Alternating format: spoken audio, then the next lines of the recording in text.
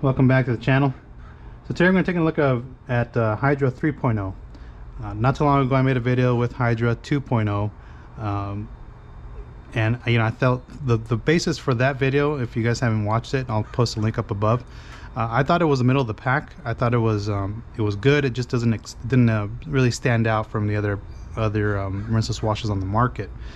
And I reached out to Aaron last night, and I was asking him about Hydra because I basically thought this was a polymer-based rinseless wash, and so I wanted to kind of bring that up because somebody did ask me if it is a polymer-based rinseless wash or a surfactant-based rinseless wash, because when you shake it, it does suds up, so there is some surfactants in here. So I thought it was more like a hybrid style rinseless wash. So again, I reached out to Aaron and I asked him, is this considered a hybrid, or is it considered a hybrid meaning surfactant and polymer, or is it a polymer or just a straight surfactant in here? And he said definitely more surfactant driven than anything else. So I think that answers that question.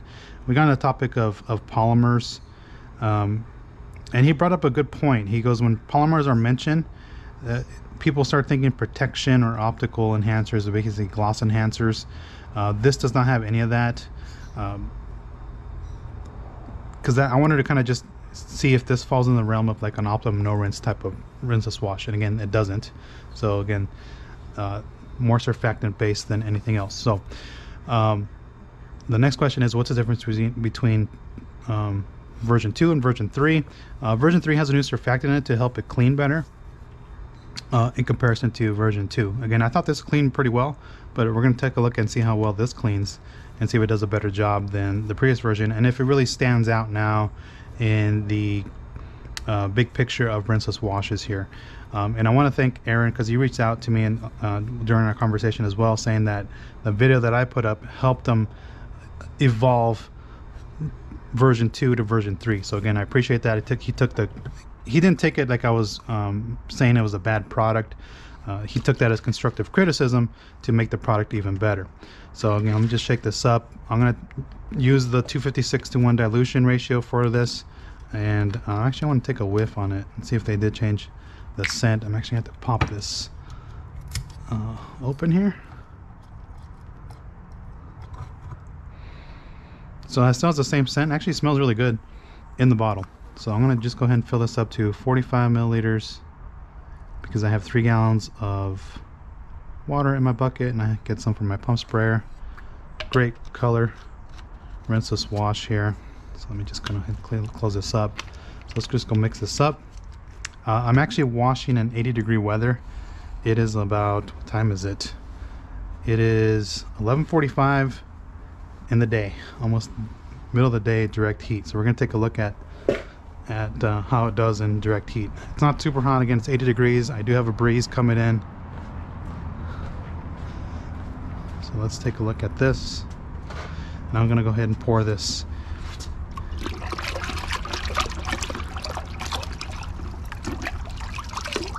into my bucket. Put that aside in there. And we're going to fill up this pump sprayer. I lost the straw in here. Put this guy back in here. Okay, set that aside for now. I'm just going to fill this up.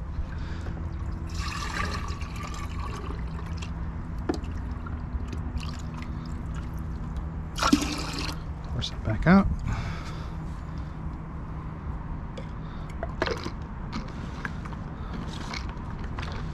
Now, for demonstration purposes, I have a plush towel. I don't think the car's super dirty. It's not super dirty. I'm going to soak that towel. And I'm going to use the McKee's Gold Sponge today. I like using that for demonstration purposes. So you can see the car just got normal dirt and stuff on here. You know what? We'll start from the top. They are resurfacing the street here out in the front, so they're going to re-asphalt the street tomorrow. Look at that bird bomb right there.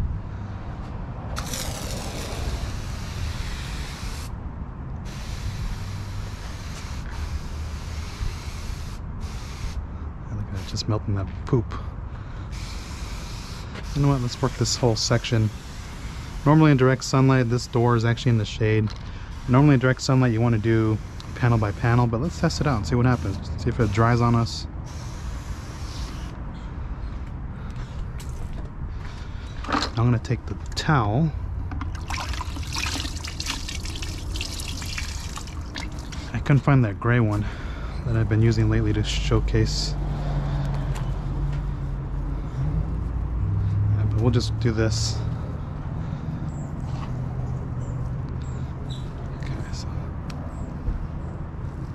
Okay, so it definitely does feel like it has better lubricity than the first version. Gonna just clean that channel there.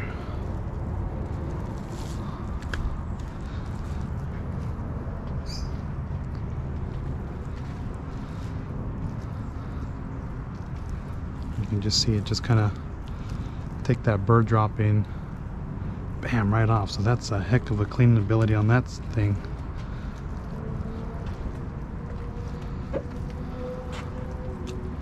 I missed this piece.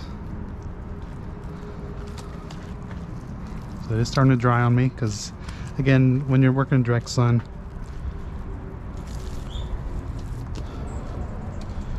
you really do want to work panel by panel. So we're kind of pushing this to the limit.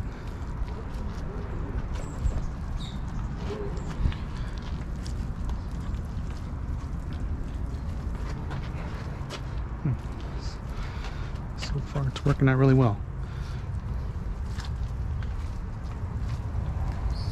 Okay, so you can see I picked up some dirt right there. And I'm pretty much at the point where I've exhausted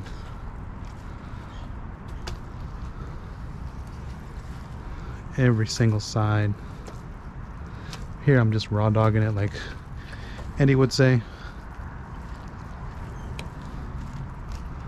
just to kind of get some dirt on there. So let me just go ahead and grab my drying towel.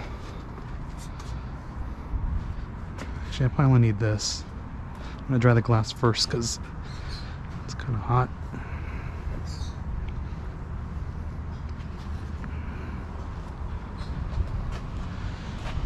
I was going to use a drying aid, but I forgot it in the garage, and I'm not going to go get it because I'm in the middle of making this video.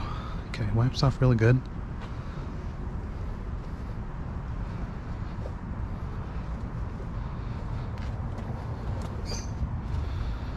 Yeah, so indirect heat, I don't need that towel.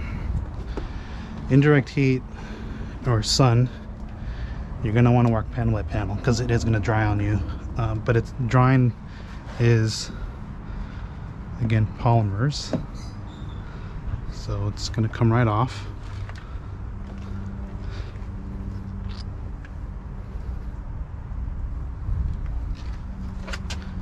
Okay, so that was easy enough. Actually did really good.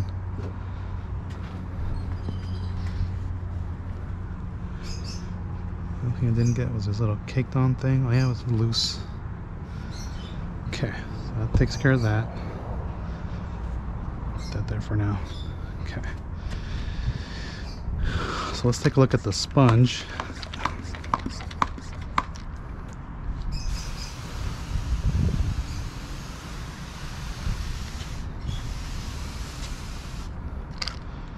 So I know people are going to ask, is it as slick as something like Hero or DIY? Under the towel, I think it's still a little behind in that aspect, but from a cleaning perspective, at least on the paint, it did a good job. Yeah, see, under the sponge, they all feel the same. As I was mentioning in another video.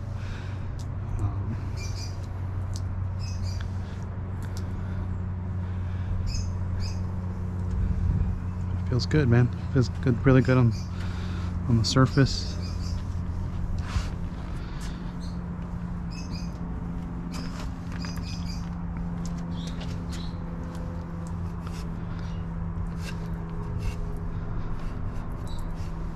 Okay. And so it's not super dirty.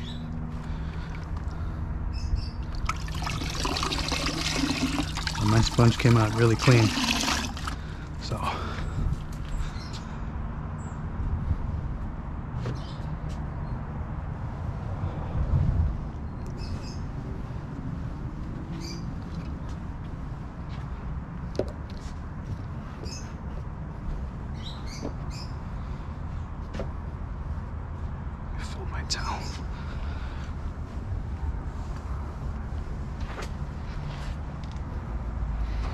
Okay, so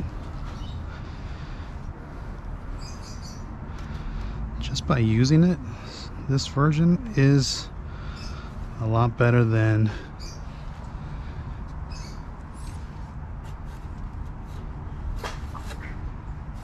the previous version.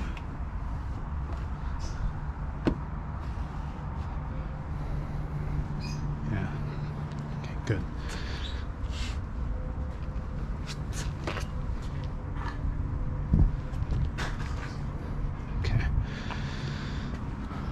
Let's just go ahead and take our towel and dunk it in here and see how it cleans. Picked up some crud along the way. See if I can get some of this. Any side have more dirt than the other? We'll use this side. Do one more solid here. We'll grab some more dirt from the glass.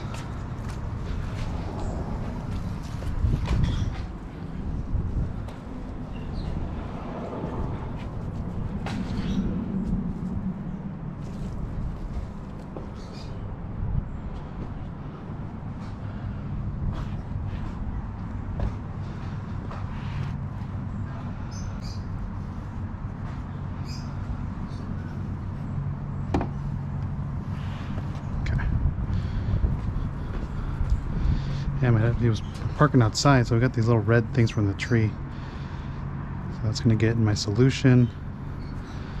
But this is for showcasing performance anyway. I'm gonna have to get this out of the way for now. Okay, so you can see the dirt in here. It's just laying up right there. We just dunk it, agitate it. I'm not even agitating against the grit guard.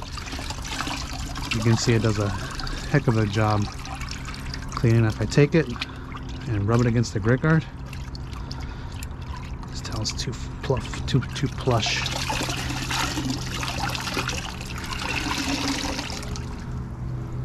Okay, where's that side?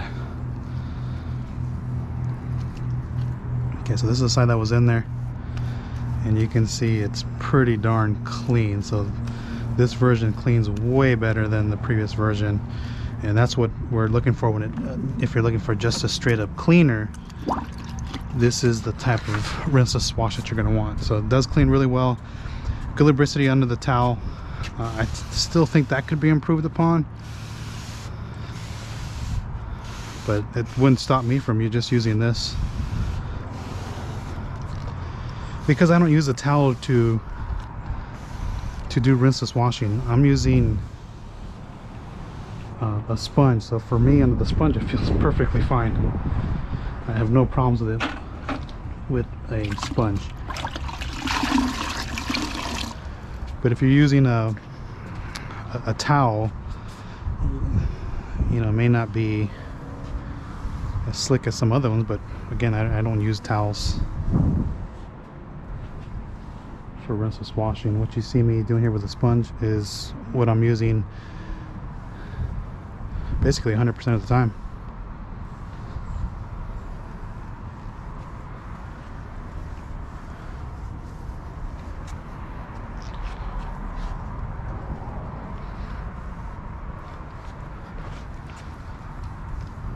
I only use a towel for demonstration purposes to grab dirt and see how well it cleans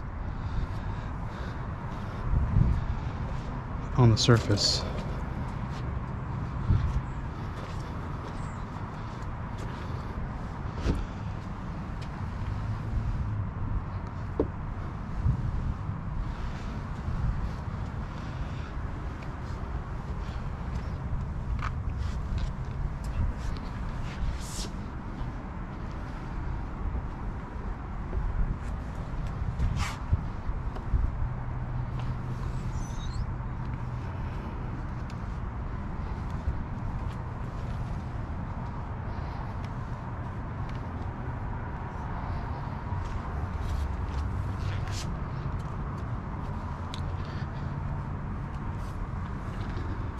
All right, takes care of that.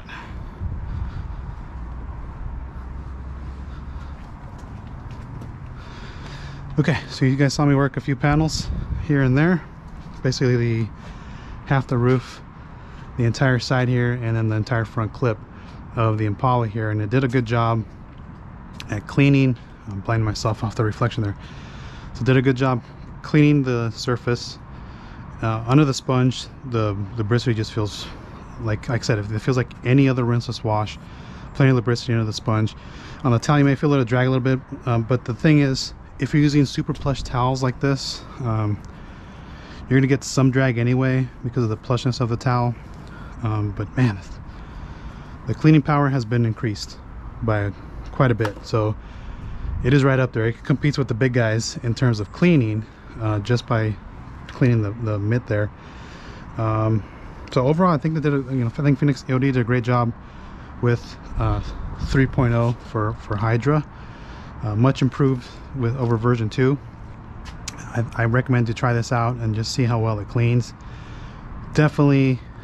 So I do top 3. I think I'm gonna have to increase that list to top 5.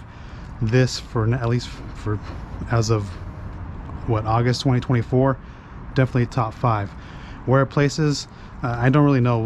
We'll take a look at that towards the end of the year of where I rank my rinseless washes. But Phoenix EOD brought one with 3.0 here in terms of cleaning.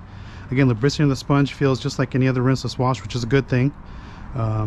Under a towel, depending on the plushness of your towel, it may feel like it's not as slick, but it feels like comparable to me to the others. Could you always improve on lubricity under a towel? Absolutely. Is it a must for me? No, because I use a sponge a majority of the time. But those of you who use towels, you're gonna have to kind of play around with that. For me, I think the lubricity is just fine with this. So overall, real nice update to Hydra rinseless wash here. I think Aaron did a great job tweaking this, and that new surfactant that's in here does a heck of a job. And you can see it dries streak free. My glass is streak free. The glass inside is dirty, but the glass is streak free on here. It didn't damage the coating or whatsoever. The surface feels really clean. No, dried off really good here. Again, not an issue using it whatsoever. Yeah, it feels really good on the surface here. So overall, cleans really well. I enjoyed version 3 thus far. I'm gonna go ahead and knock the rest out here. Yeah, if you guys have any comments or questions on this, go ahead and post down below. Are you interested in trying 3.0? Just let me know. Post your thoughts down there if you've used 3.0 yet. I think they came out with the, as Ed likes to say, a banger with this one. So again, thanks for watching. I'll catch you next one. So take care, everyone. Hey everyone, welcome back here. I want to come on camera and share some final thoughts on Hydra V3 as I run around the Impala to kind of clean that up. For those of you asking, the Grand Prix still here. It's right behind me. It is going to take a step back for now.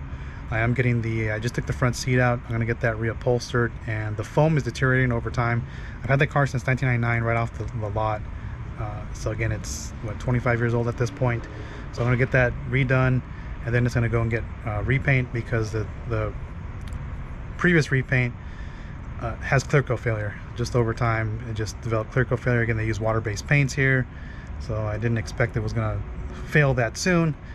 Hopefully the next repaint lasts a little longer than that. So we're going to go through the whole gamut of that one, and when we get it back, or when I get it back, polishing and ceramic coating, and we'll go from there. Again, that's going to be still a couple months out when I get to that. So let's get back to Hydra V3. Overall, V3 is a great upgrade over V2. The cleaning power has been definitely increased. You guys saw that by taking that microfiber towel, dunking it into the bucket, and just getting it to kind of just clean, and it just does a lot better job than the previous version. Again, the previous version was good, just didn't stand out. This one does stand out because it does clean very well, which is why I was stating that I'm probably going to have to change my list of rinseless washing from top 3 probably to top 5, because this is definitely a top 5 product. One thing I did do as I went around the other side of the vehicle is I actually went and got a lower GSM plush microfiber towel, like a 350 GSM Eagle towel, and the lubricity is there. So I was right when I stated that microfiber towel that I did have was either like a 500 or 600 GSM towel, and so it felt like it was dragging a little bit on the paint. But once I went and got the 350 GSM, it actually did a heck of a lot better, and you can actually feel it. Again, I still think Hero and DIY Detail still have better lubricity than this, but again, this is right up there with them. And in terms of cleaning power, it's right up there. One other thing I did notice is when I came back with my drying towel, I didn't have to come back with a secondary towel to kind of wipe anything off the surface, because last time I used DIY detail on the Equinox, which is here, I had to come back with a secondary towel to clean off any streaks that were left on the surface of the glass. Again, they're just polymer streaks on the paint on the surface there, because my towel was a little damp. I think, again, temperatures are going to, environment is going to dictate how the rinseless is going to react. So DIY probably react a little differently in that condition versus like today's condition. So I just kind of got to mention that. Not a bad thing, just one thing I noticed. Again, it could just be environment inflicted from that day. So overall, Hydra V3, definitely a much better product, just cleans really well, and I've enjoyed using it. I think you guys should definitely try this out. For me, again, it does stand out. It does clean very well, so definitely check it out. Dilution, standard dilution, 256:1, again, normal. So again, just take a look at it. If you guys have any comments or questions, go ahead and post down below. I'll just post a link down below, and I think Eileen has a discount code. I'll reach out to her, and then I'll just post a discount code down there if I find it. If she does have one, just use hers and support her. Again, thanks for watching. Catch you next one. Take care, everyone.